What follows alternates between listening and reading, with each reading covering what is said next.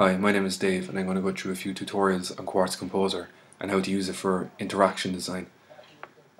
Firstly, when I heard Facebook use Quartz Composer to design Home for Android, I wanted to recreate the Home on Quartz Composer as close as I could to their finished product. And I made this within a couple of hours one night. And as you can see, it's pretty quick and pretty responsive. I just wanted to show how easy it was to recreate something like that in Quartz Composer so quickly.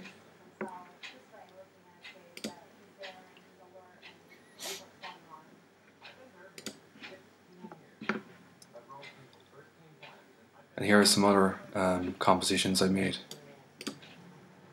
which, as you can see, you can emulate interactions on iOS pretty easily.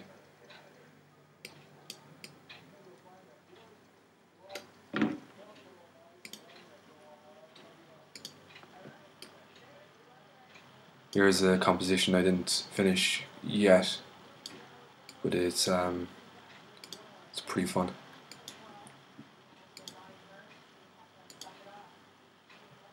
Another great asset to Quartz Composer is the fact that it can play video, although not too well as the quality isn't great, but you can play, pause.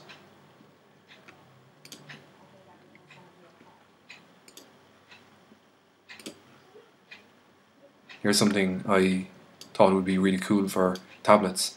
It would be like a way to browse your photos by pushing against each other, and each other photo then having a knock-on effect to the rest of the stack.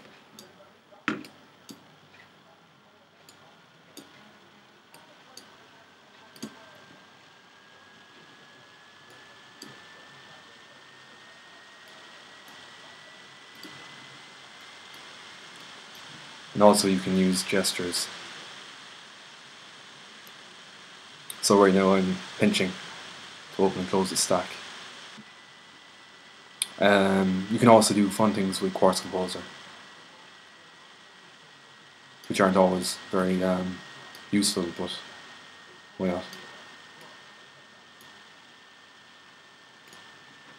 not? Yeah, so if you want to download Quartz Composer, you have to sign up as a developer on the developer.apple.com site, and costs nothing to join as a developer. If you want to get a license to distribute apps, then it is going to cost you, but to sign up as a developer it's completely free, and you'll want to navigate to resources and Mac resources, sorry, and you come down to additional downloads. Click on that.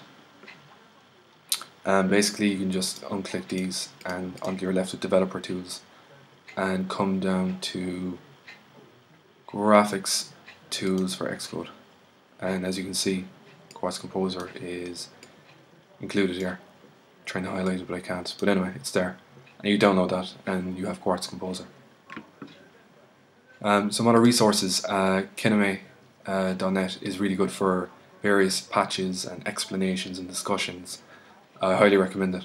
And also something for the future is Vue, I'm not too sure how to pronounce it, and this is scheduled for 2014 release, and it's basically like Quartz Composer as far as I can see, but a little bit more useful for interaction design, I would think. And yeah, hopefully Apple will continue to support Quartz Composer, but it's looking unlikely. But this will be a nice alternative. Also on Quora, I have, let's see, here we go.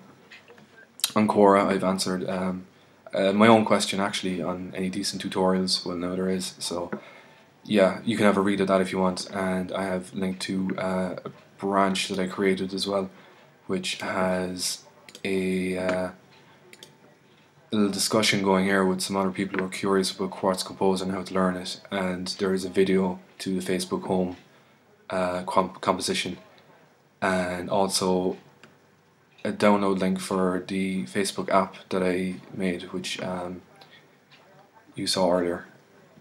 Yeah, so join in there if you want, and there's a link at the very top.